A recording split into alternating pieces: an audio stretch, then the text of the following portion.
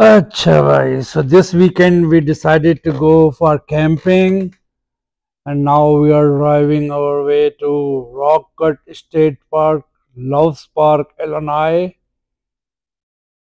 and we are in two vehicles, and we have a lot of things like cooking stuff, tent stuff in our cars and kids. Everybody together, everything is there. So because there will be no store or something in the camping area, so we have to take everything with us. Like even we have medicines, we have after bite lotion, you name it. We have everything we are taking with us, and we have planned to stay 2 nights, Friday night and Saturday night. So let's see how the weather will be. And here you see we already here making left here. Yes. So not very far we are from there, but we have to be quick before they close to get permit. So we are trying not to stop anywhere.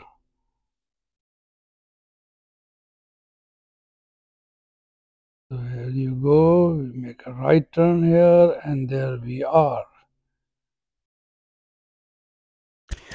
We are in Rock Cut State Park in Loves Park, Illinois to get permit for a fun weekend for camping.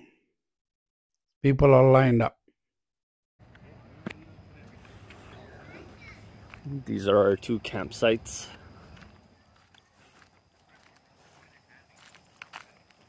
This is one of them. We have the tent set up. Here's our second one.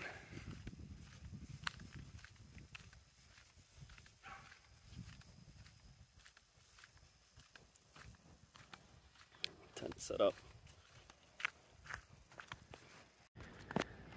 We have a third site that Bakhtar refused. It's for chilling. You have a canopy.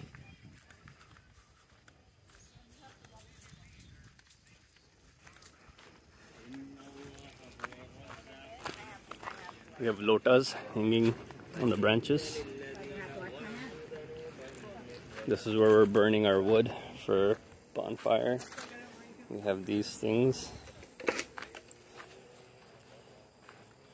We have all these corn that we're gonna make.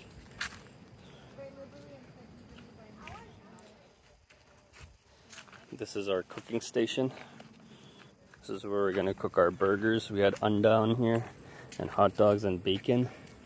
This is our chai station. This is our stove for the chai. This is our gas. We're keeping our stuff in the shade here. It's too hot today. This is the non-meat cooler. We have biryani from last night. We have anda. All these buns, bread. That's the water that's left. And then this is the meat one, and with the Hershey's on top. But this has all the hot dogs, chicken tikka, burgers, bacon. This is where we get power.